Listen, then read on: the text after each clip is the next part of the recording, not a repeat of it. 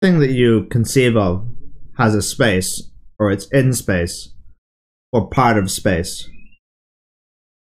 But when you really look at the space of the thing, it's like the space of a thought, or the space of a feeling, or the space of an object, like a cup. It's like the space kind of doesn't seem super tangible. It's like, wait, like where is the space of this, like, thought or feeling or object?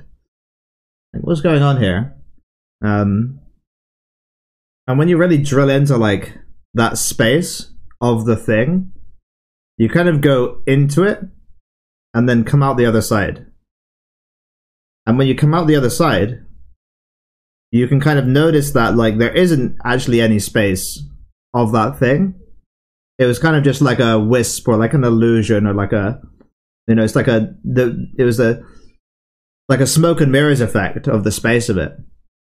So I think it's really interesting to investigate the space of things in your perception. Like where does the space start? Where does the space end? How much space is there?